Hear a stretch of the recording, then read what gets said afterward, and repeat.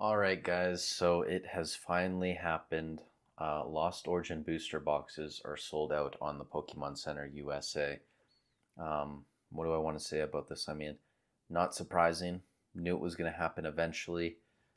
Based on the discrepancy in value between MSRP and current market price, it's not surprising it sold out this fast on the Pokemon Center.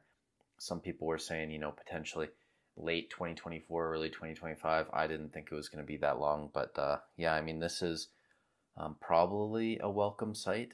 When we look at the booster box price, $175, $176 right now.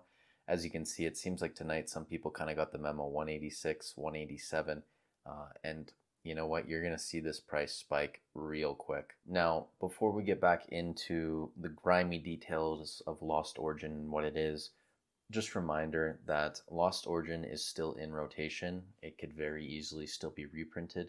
It could very easily come back into stock on the Pokemon Center. In fact, I wouldn't be surprised if it does come back into stock. There's some more boxes that they find or whatnot. If that happens, I may actually just pick some up because why not? I mean, this basically signifies we're at the end of Lost Origin, barring a reprint, obviously, which again, Lost Origin is still in rotation, so it very likely could, very likely, I don't know, but very possibly could still be reprinted. So just keep that in mind uh, when you're going to decide on what you want to do with your investments. But I'm sitting on 6 cases of Lost Origin, so I'm obviously happy with this news. But it's going to be very interesting to see what happens. When we look at the booster box price and when we compare it to something like Fusion Strike once it's sold out popped up to about 245 at this point, which is just insane. Obviously, Chilling Reign's been sold out longer, but it's now pushing to 215, 220-ish. So it's really going to depend. I mean, a lot of people put Lost Origin above both of those sets. So if Fusion Strike's pushing 245, where is Lost Origin going to go? Now, obviously, there was a lot of speculation from people over the past couple months that Lost Origin was going to sell out this year. I was talking about it as well, which makes me think when so many people stocked up on boxes, is the demand going to be there post it selling out on the Pokemon Center for it to reach that 250 mark? Whereas with Fusion Strike, there wasn't that much talks once it sold out.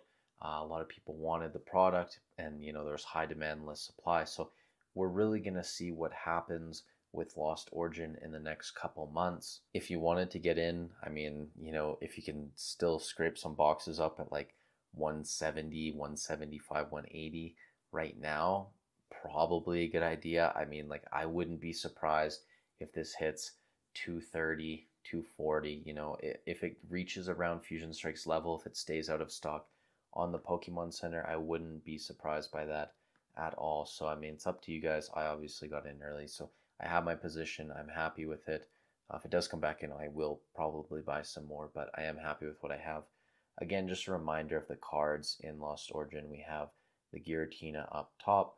You have the Aerodactyl, the Pikachu V Max, the Pikachu V, Rotom V, and then some Giratina cards, Galarian Berserker. It's not a super, super deep set. I mean, we've talked about this so much, but that top chase card in the Giratina, $342 now, insane. You know what? At the rate it's going to, the fact it just sold out on the Pokemon Center, like, fuck it, like, this could definitely be a $400 card. Like, I think it's just going that way, and like, the way this market works in Pokemon and the way people are just so reactive to the news, instead of being proactive beforehand, but just so reactive. I wouldn't be surprised if this reaches close to 400 in the next couple of months. I really wouldn't be surprised. And it is a beautiful card. People love the chase. We should also keep our eyes on the Aerodactyl V. I think that this guy could definitely push 100 as well. I mean, you look at its all-time high, it was above 120, so maybe it gets back to that point. I wouldn't be surprised if it doesn't, or if it does, rather.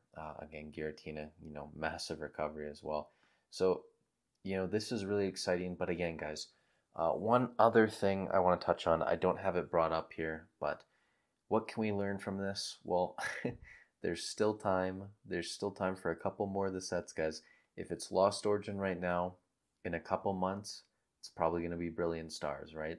So if you don't have your Brilliant Stars now, instead of chasing Lost Origin, instead of buying at 200, 210, when you didn't get in, just get your brilliant stars at 143 plus tax, because that's that's probably going to be the next one up. I imagine it'll sell out before Silver Tempest, even though there's a limit on Silver Tempest and there isn't on B stars.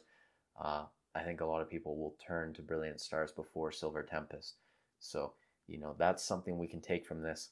Put your money to work now into what is going to be more valuable in the future, right? Buying Lost Origin at 210, 220, chasing it on the way up. Probably better just to go into Brilliant Stars, but it's totally up to you guys what you want to do with your money. But that's probably what I would be doing right now. Also, just to shout out, a couple of you guys had messaged me or left comments on my videos telling me that Lost Origin was out. I was already in bed, ready to go to sleep, and then I checked YouTube Studio for those comments. So I'm making this video right now. That's kind of why my voice is really sounds groggy and I'm tired and stuff. So yeah, I mean, welcome news. It's going to be really interesting to see what happens with Lost Origin over the next couple months. But again, just remember, it's still in rotation. It could still be reprinted. It could definitely come back into stock on the Pokemon Center. Thank you guys for watching. Stay safe wherever you are in the world, and I'll catch you in the next one.